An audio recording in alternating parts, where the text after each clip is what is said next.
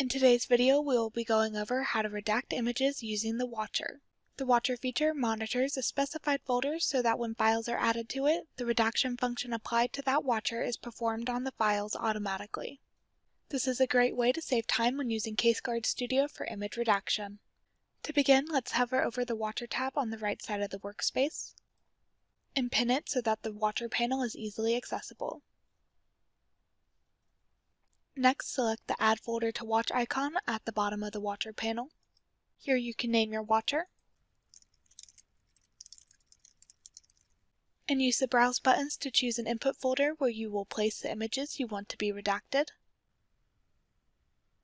and an output folder where CaseGuard Studio will place the redacted copies of the images when it is done performing the redaction operation.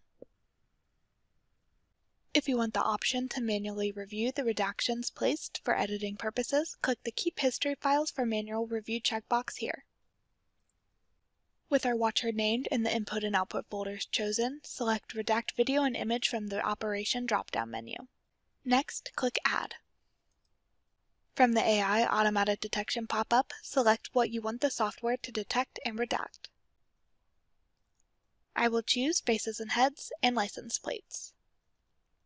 You were also able to select an existing AI Automatic Detection template from the Load Template drop-down menu here.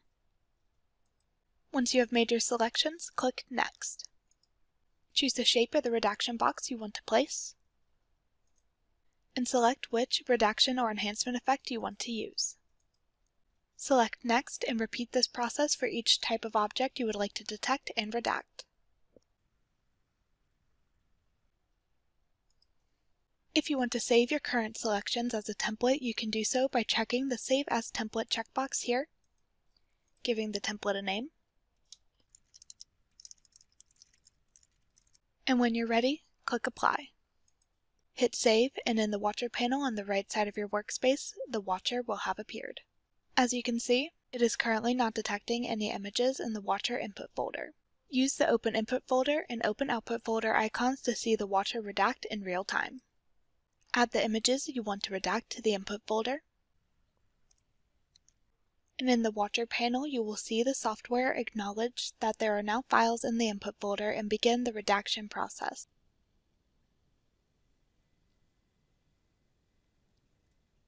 As images are redacted, the original files are moved to the processed folder.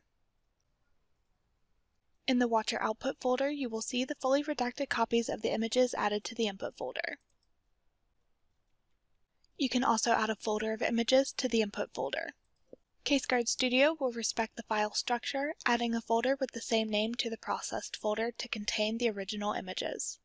The original folder added to the input folder will now be emptied, and you can delete this folder. In the output folder where the images from the original folder have been fully redacted, they will be stored in a folder with the same name as the original folder. Using the Watcher is a sure way to streamline your redaction process and save you time using CaseGuard Studio for image redaction. Happy redacting!